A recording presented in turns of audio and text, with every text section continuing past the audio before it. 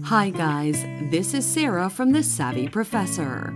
And in today's video, we're going to talk about the symptoms of engine damage from overheating. Overheating in vehicles means that the engine is running too hot. When the overheating is not fixed, it can cause the engine damage. Think of overheating as burned food. When you overcook the food, it burns, which is the same for the engine because when it's overheated, it gets damaged.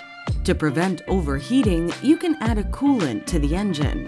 The coolant, diluted mixture of antifreeze and water, circulates the engine and absorbs heat. It's like the water you add to food to prevent it from being overcooked.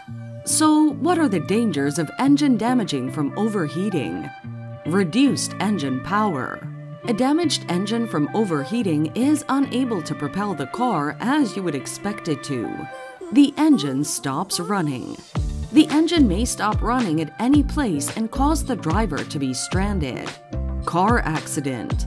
A damaged engine may lead to accidents that may endanger the lives of the driver and road users.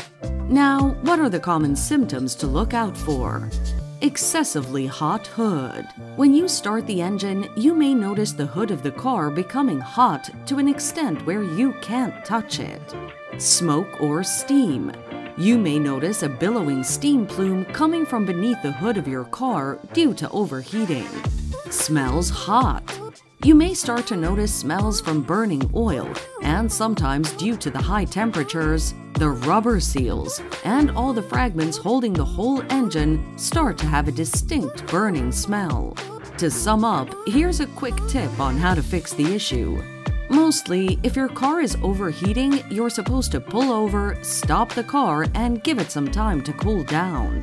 However, if you've noticed the above symptoms, it could mean the engine is already damaged, and you should take the car to a service center and have a professional mechanic fix it. Thanks for watching.